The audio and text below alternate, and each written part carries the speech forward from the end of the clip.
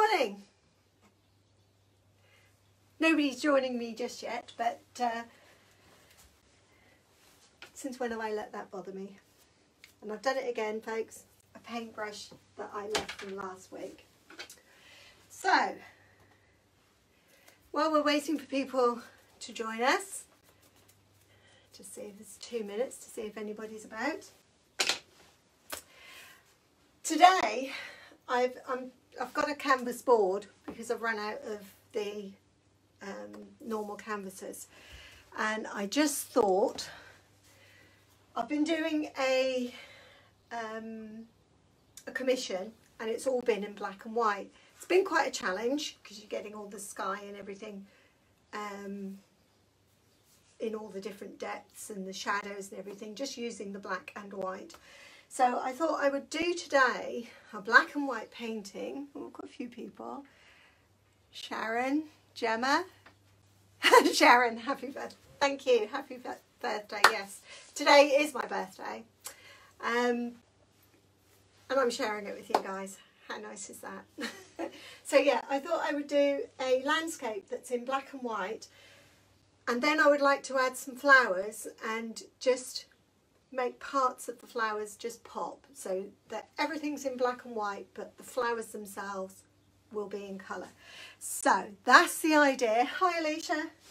So I thought, so that's my idea. So we'll see how we go. You know what I'm like. We just, we grab our brushes, we grab our paints, and off we go. Okay, for the flowers, I have got a purple. I've also got alizarin crimson, lemon yellow, and my bright red, and obviously leftover white from my commission. I've got black, which is the Bob Ross black. I've got, which is like a midnight black. It's got a slight reddish tinge to it.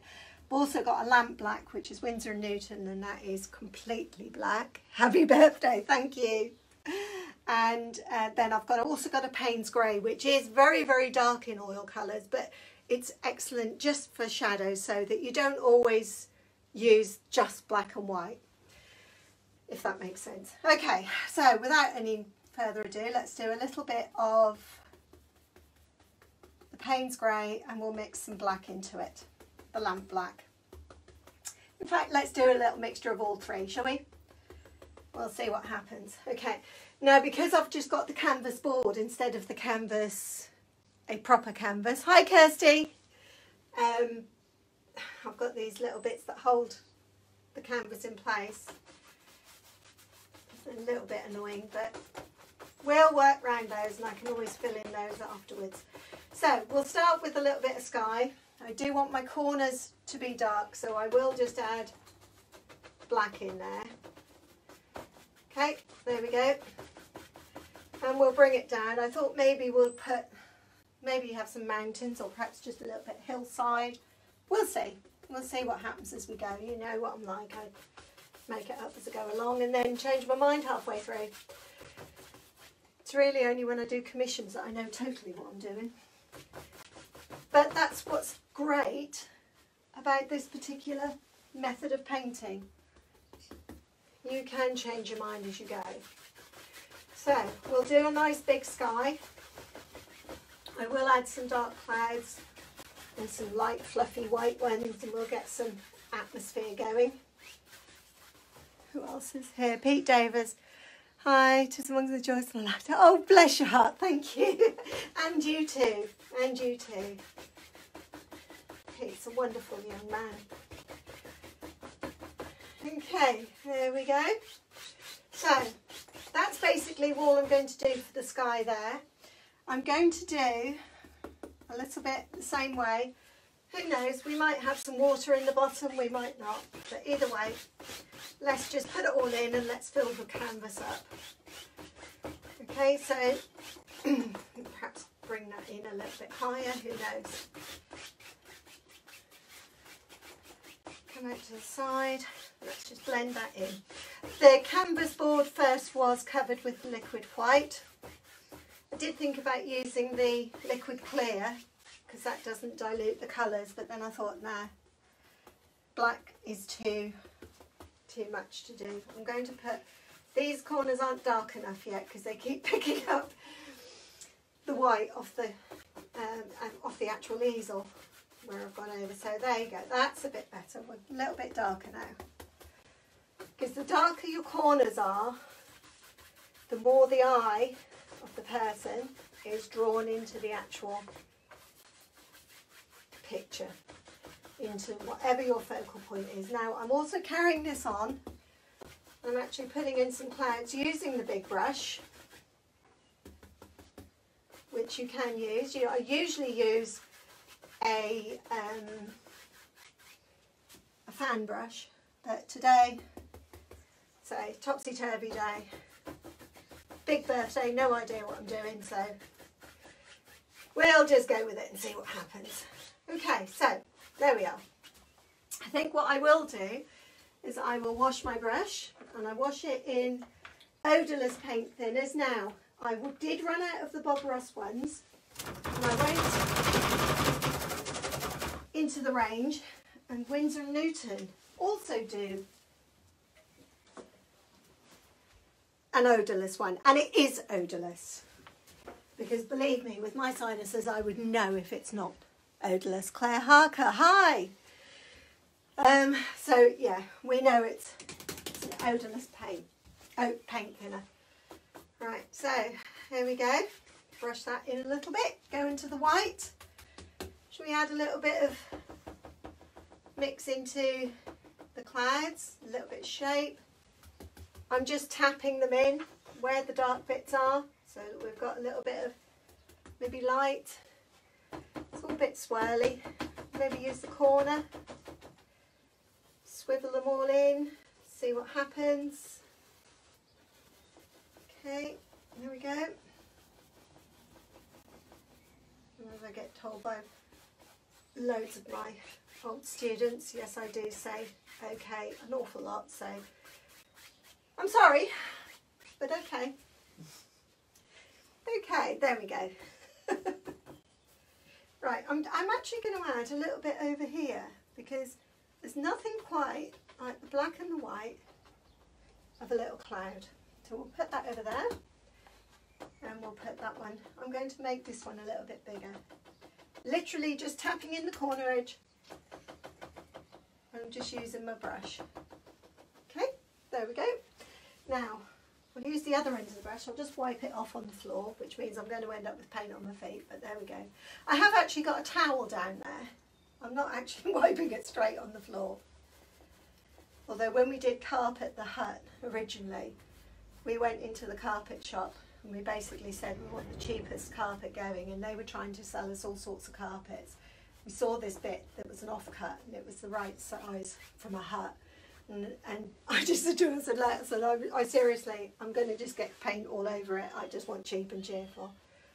I just don't want floorboards because they're expensive to replace once they're covered. Okay, I'm going to put a little bit of dark in here because I think it's got a little bit too. We'll have a little bit of the white underneath it. There we go. And then we'll come back, mix up, fluff it up, set it into the painting. There we are. And the beauty of this way is that if you do get any extra streaks of paint, it really doesn't matter because they just brush in. For some reason that cloud isn't. There we are. Okay, so that's all I'm basically going to do for my sky.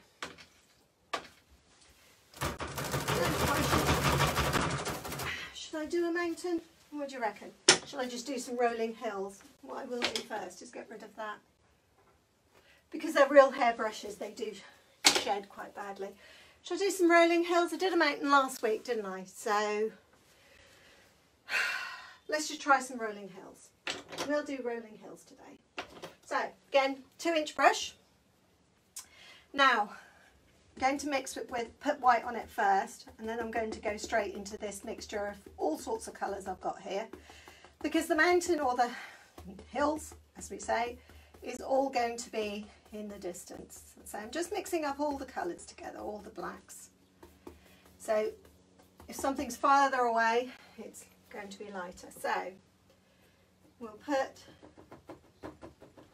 this mountain or this hillside, just in the back, we'll raise it up and we'll shoot it up that side like that. Okay, and all I'm doing is tapping, just slowly tapping, and there we are. And basically you have a hillside. Clean dry brush, make sure it is dry, and just tap along the bottom. There we go. Just sets it back into the painting. So then we come back, grab a little bit more of the dark colours because we're now coming forward, so we need a change in tone. Going to come down here, going to bring it up, it's going to come up and over. We have a little bit of a molehill there, and come back down this way. There we go. Okay. There we are. There, that looks all right. Again, take your dry brush and just tap. All you're doing, like I say, is just literally setting it down into the painting. Alright, there we go. Okay. And then we have it. Next one, take a little bit more. This time I'm going to come from over here, and I'm actually going to come down in front here, like that. And then I think I'm going to do a little bit more, especially of the black. I may need to go back for that. There we go. A little bit more up, and then I'm going to bring it back into water. And in fact, I think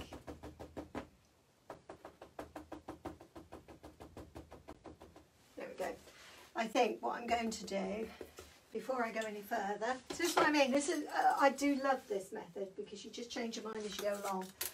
Okay, a little bit of liquid white, cut across, and we're just going to make this look like this is the waters in the distance. Okay, there we are. There we are, there's the lake. And because you can see a little bit of this here, we'll even put a little bit of the lake in the background. And there we are, that easy. All right. Late post. See, birthday card. It seriously is my birthday today. Right, so going to put a little bit of shadow in. So we'll bring that down into the water, and then you go straight across, and ta-da! You have reflections. Get my knife again. I'm going to mix a little bit of grey in with that. Then cut across.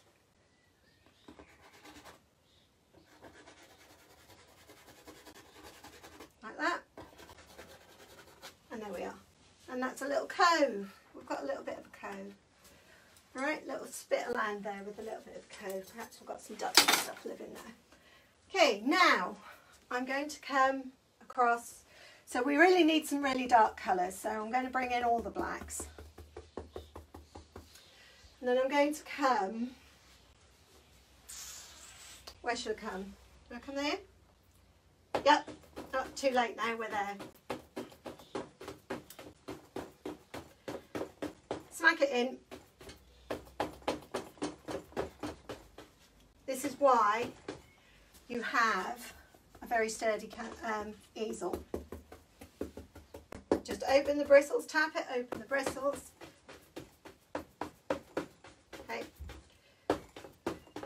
I'm not going to come right across, leave a little bit, but I am, whoa, let's have a big tree. There we are, one big tree. And we'll have another little tree there. Okay, so seriously all you're thinking of is shape, okay? At the moment, I will go over that. Going to go for another tree there. Okay, there we are. Okay, So now I need my script liner brush. Got anybody else? Ems, hello there. Happy birthday. Thank you. Of course I'm having a great day. I'm with everybody. Everybody here on Facebook. Wonderful. And perhaps later on YouTube as well, because as you guys know, I do record this on my separate camera down here, and that goes to my YouTube family. So if I bring that up a little bit darker, bring that up. Now the reason I want this a fairly simple dot is because obviously the flowers are then going to be growing up from here, and I'm going to want them to pop. I want them to be the important bit more than anything else. Okay, there we are. A little bit more. We'll go up here, and perhaps this bush has got some, a little bit more up here. There we go. A few bits come out. You know what it's like at the water's edge. There's all sorts of things that grows in the water's edge. I don't even know if these particular flowers that I'm going to do grow in the water's edge, but they are today. Because you know what? It's my world. And they'll do what I want it to do. Okay, so there we go. So there's your few flowers. Now these are the ones that I will be putting the flowers on, the flower stems on. So I'm going to need a few that actually come up from the painting, from in front of the paint. They're actually in front of you. So it's 1, 2, rule of threes. We'll have another one there.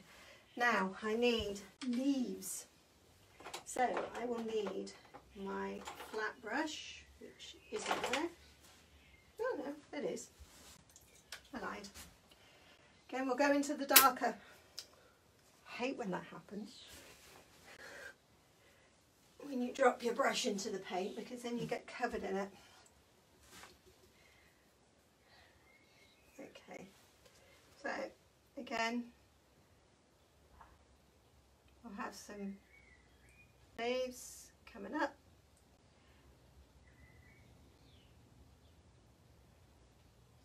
Darker colour.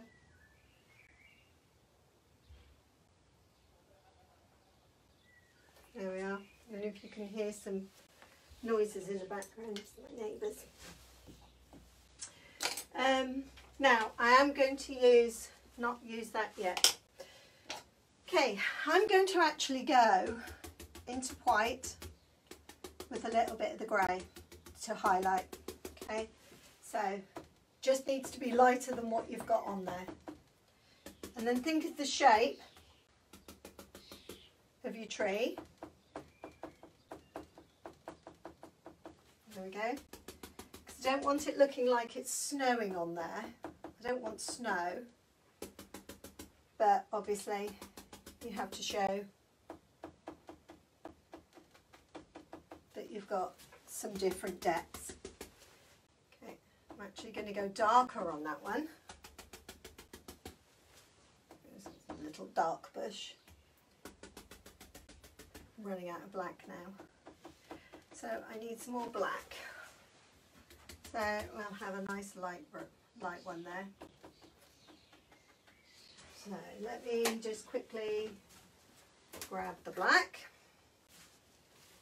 And I had opened it earlier. If you struggle like me with, I have arthritis, so I really struggle opening some of these tubes. I found a wonderful weapon to have in my arsenal. They are called nutcrackers, and they go round pretty much, I think this is about to pause because the battery's going orange. They go round pretty much any tube of paint going, and they're wonderful. And if they don't open it, then you're in trouble, or you go and get your husband. Martina Karlinka, hello there. Okay, there we go. That's what I wanted, the little bit more dark. I'm going to add a little bit of paint thinner as well. So I just all I did was dip my brush into the paint thinner. There we are. And now we've got a dark bush instead of just all different shades of white. They have shades of grey, but that's already been copyrighted. Okay, bit of a pyramid there. Let's have a bright sparkler over here, shall we? There we are. That's that tree. I'll have that one coming down. He'll go in the corner. And we'll have some in here. There we are. Now I do find it a little bit difficult because, like I say, the canvas board goes flush to the back of the canvas, the easel rather. And just a little bit to set those down in the painters. Okay, so basically that's all I'm going to do for that. I'm going to go over here actually and get my pot of brushes. Going to use this one, which is number 12. So it's number 12 flat. Now, I said I was going to do some colours, but first I'm going to get my scruffy brush, which again is a Donna Dewberry brush. I've told you about them before. They are meant for acrylic, but I use them for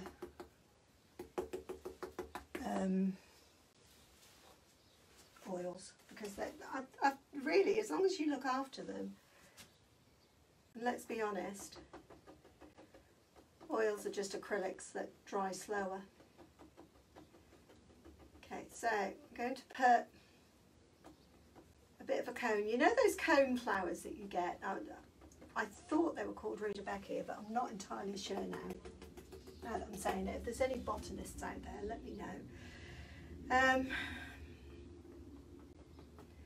Because although I'm going to do, there we go, I'm just tapping the top in there just for those of you who can see, and then I'm going to add the bright colour. Now usually they're sort of orangey colour, and I say I don't actually know. I mean, it could be somebody's garden, I suppose. That's maybe why they're here. They've seeded themselves from someone's garden maybe.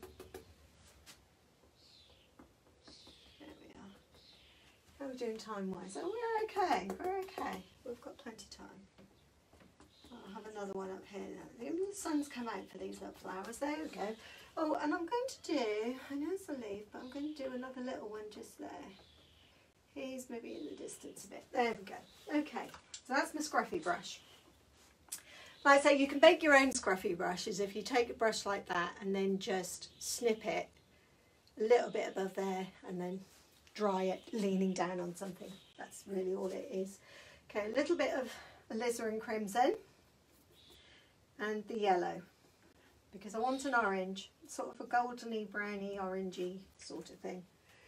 I'm going to, what colour will that be? I'm going to add a little bit, I want a little bit brighter. A little bit of that in maybe. There we go. That's the sort of colour. Don't want to mix it too well, because what you do then is you have the flowers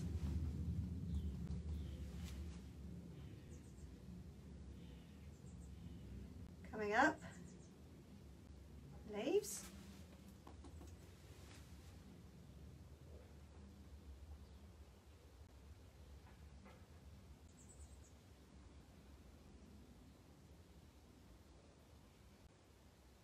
coming into the centre.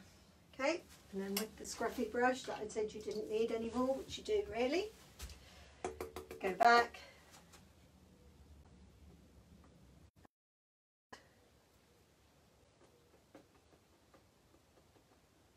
the black cone over the top. Okay, now in truth, that flat brush I'm using isn't really the best shape, so I need to try and find a different one. Let me try this one. That may be a better shape. That's a, it's a number 10. Looks like a round brush. Okay, so let's try this one. There we go. Again. Don't think anybody's watching me. Have that. little bit more yellow. Make these a little bit brighter. That's the shape I wanted. So that's a better one.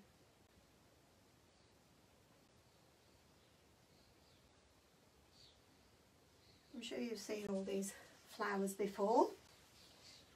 I'm going to go back over this and reshape these because they don't have the proper shape. There we go. There we are. Okay. Who else is watching? Go. Few little ones on that one. Brighten them up a little bit because they're in the front.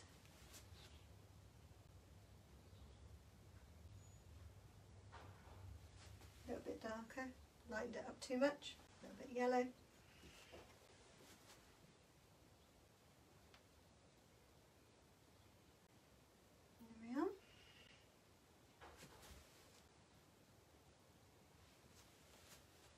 Here.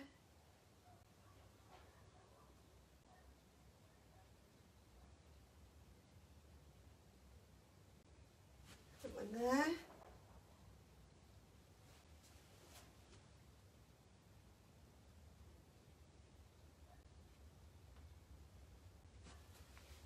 And make it a little bit more yellow. In fact, I'm going to wipe the brush off and get back to my true colour, which is a lot brighter.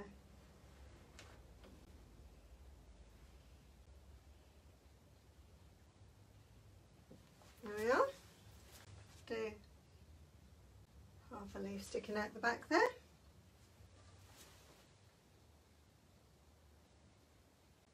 And this one, I'm just going to touch the brush because he's nearly dead. Okay. And I think with that, I'm going to get my red. Someone's watching, that's good. I'm going to sign in the corner.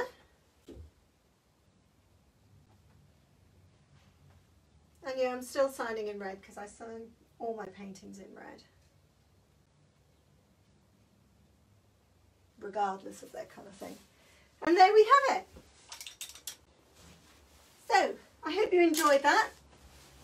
I'm going to go off and enjoy my birthday now. Thank you very much for joining me. Don't forget, if you have any commissions, you can get in touch with me, rbart.co.uk.